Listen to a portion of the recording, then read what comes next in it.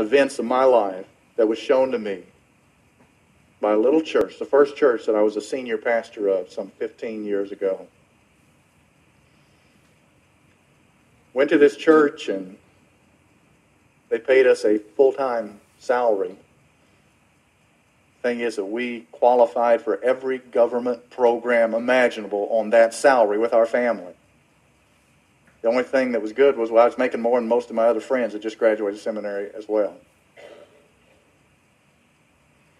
We went through a few years, and that church had a little bit of money in the bank, but then they got hit with two things. They got hit with a roof that had to be repaired, and they had to put brand new windows in a sanctuary that was filled with windows. And these windows were stained glass, and they wanted stained glass like they'd had before, and the man of the church helped to do that, so it wasn't the cost that it could have been. But it took away every resource that church had.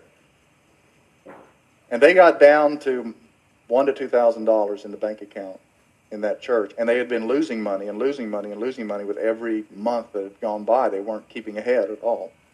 This had gone on for some while, and the money was just diminishing to almost nothing.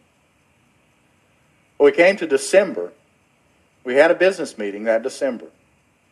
And I'd been there about 3 years, and they'd given small raises along the way. And they asked me to leave the business meeting, and I left the business meeting.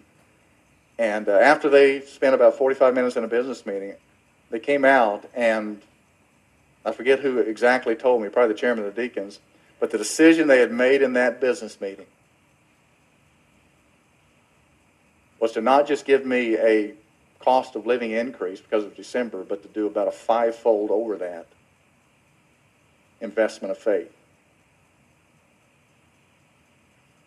I said, what?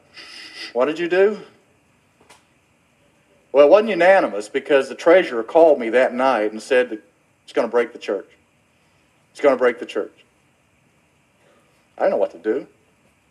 I was kind of brand new as being the guy. And our family, we definitely needed it.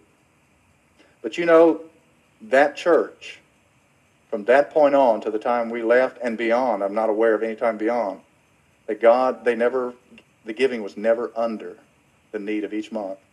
And by the time we left there, they had more than eclipsed what had been spent for all those repairs and all the things, $20-some-odd thousand in costs, and they were moving on up to even beyond that.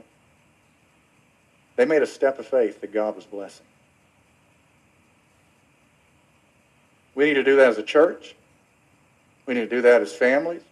We need to do that recognizing that God, taking time to ask God, how do I be faithful? If you are blessing me, am I diverting it to my purposes? What is obedience to you when it comes to money? Recognizing we are caught up in a culture that can dizzy our really thinking as God would have us to think. And to take time to really get with God and to ask God, what is obedience before you with regard to the resources that you put in my life? Let's bow.